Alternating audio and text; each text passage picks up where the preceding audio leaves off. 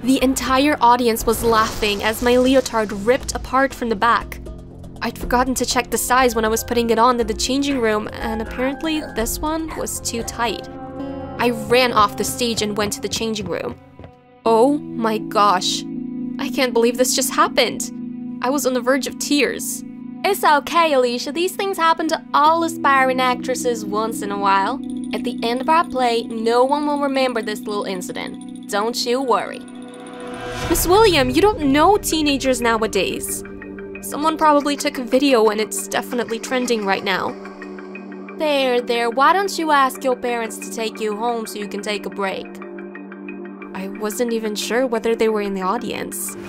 I took out my phone and called my mom. Hi, dear. Did you see what just happened?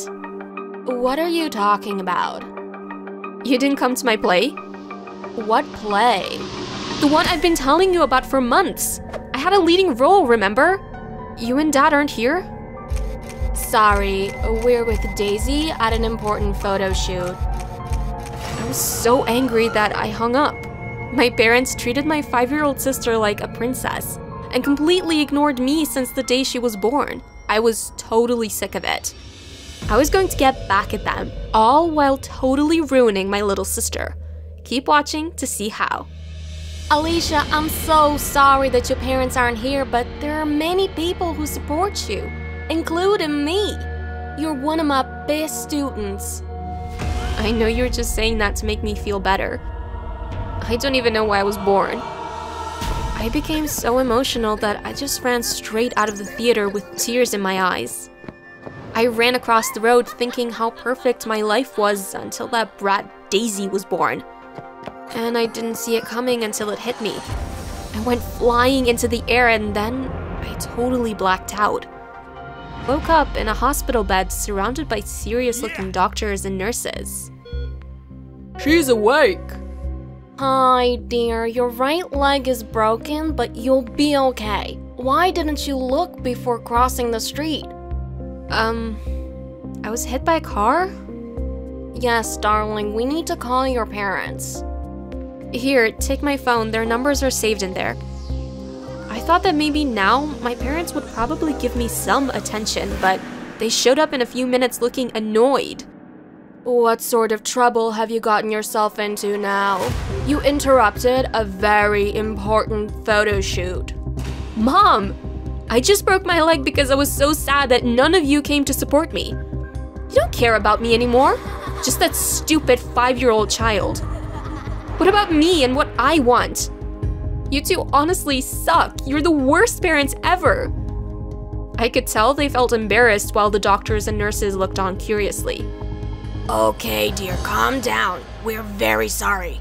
How can we make it up to you? Let me quit high school and enroll me in an acting school right now. But what about SATs? Do you want to make it up to me or not? She talked it over with my dad and they agreed, but I didn't feel like I had won the battle just yet. I needed to make a plan so that they could see me as the perfect daughter and not Daisy. A few weeks passed and my leg healed. I went up to Daisy's room one night after dinner. Daisy, I have to have a little talk with you. What is it, big sister? You know that Santa and the Tooth Fairy are real, right? Yes, I will lose my first tooth soon and she's going to bring me lots of money.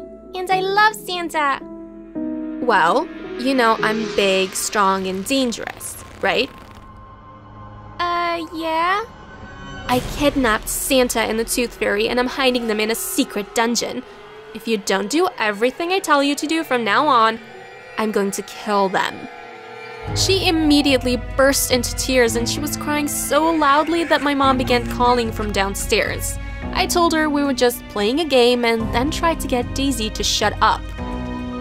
Stop crying or I'll kill them right now. What do you want me to do? Well, first of all, you can't tell anyone what's going on.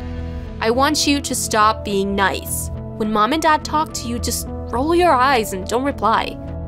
But that's naughty. I know, but you want Santa to live.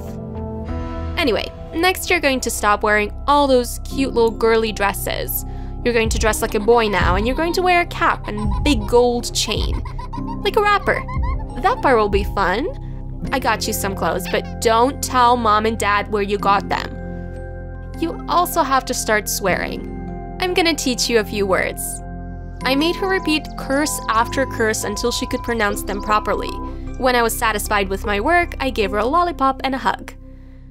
Maybe you'll be able to save Santa after all. The next day, I pretended to have a fever so I could observe how Daisy interacted with my parents. She did just as I asked. Gosh, little kids are so stupid. My mom wanted to know where she got her hideous outfit from, but she rolled her eyes and refused to answer. Then my dad asked her why she wasn't being nice, and she let out a nice big swear word. They were shocked, and I'd never been happier. I always knew there was something wrong with that kid, and I think I know why. Don't talk like that, maybe it's just a phase. Well, aren't you going to deal with it? You're on time out, Daisy. She swore again, and I laughed so much I couldn't breathe. What did my dad mean, though? Throughout that week, I'd ask Daisy to do random, awful things and to make it seem like she did them on purpose. First, she poured grape juice all over Mom's favorite white carpet. When my mom asked her why, she swore at her. You're on timeout again, Miss Lady. I don't know what's gotten into you lately. Whatever, woman. What do you think a timeout is gonna do? She replied and walked back to her room. Get back here. I'm confiscating all of your toys, and if you don't watch it, I'm going to give them away to charity. Shut up! The next day, she ripped up some of the curtains in the house, and the day after that, she just broke random things. By Friday, my parents were considering taking her to a psychologist. But my plan was beginning to work because, for the first time in a long time, they began to treat me like I existed.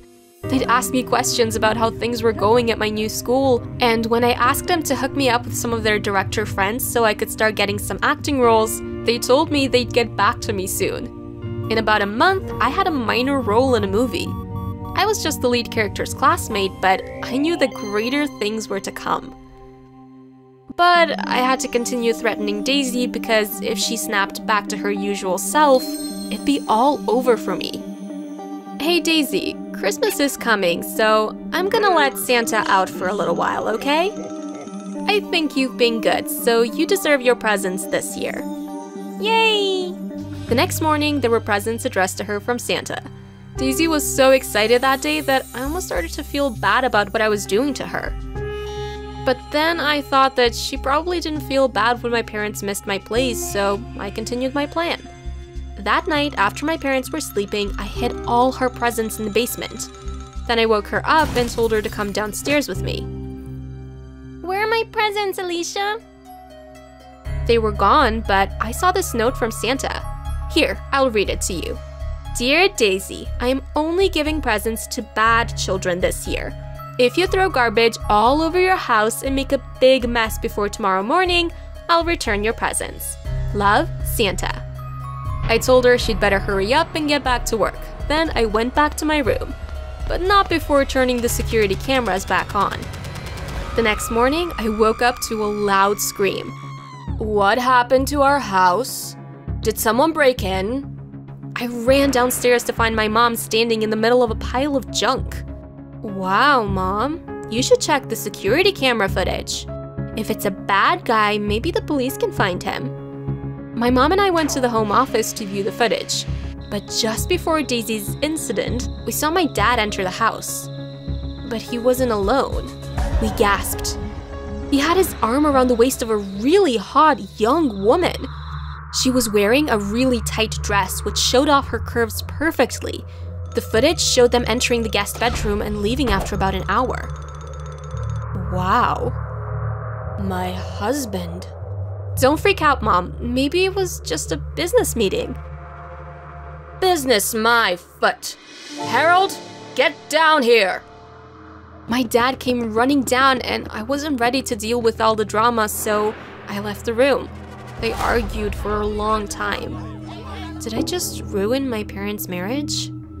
In the living room, Daisy was sitting in the middle of all the junk, crying. Where are my presents? Santa's dead, Daisy. She screamed and both my parents came running in. What's wrong, baby? She killed Santa. What? But my dad wasn't done arguing. You have got some nerve getting upset with me for one night of fun when you know very well that Daisy is nothing like me. She's become so rude, annoying, and destructive. Those aren't my genes.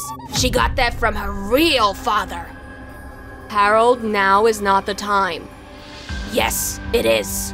I am tired of these double standards. It's about time the girls knew the truth. Huh, Dad? Your mom had an affair a few years ago. Daisy isn't my kid. Yes, she is, Harold. I took a paternity test. She isn't. Look, this obviously isn't working out. I think we should get a divorce. I'll keep my kid, and you can keep yours. 3 months later, my life had changed drastically. I moved away with my dad and his new girlfriend, Lexi. She was so stupid and annoying, but at least I was the center of attention now. Because my dad felt so guilty about everything that happened, he started to shower me with gifts and I got everything I asked for. Daisy, on the other hand, was having a really hard time with my mom. She was so angry about everything that she never snapped back to her usual self.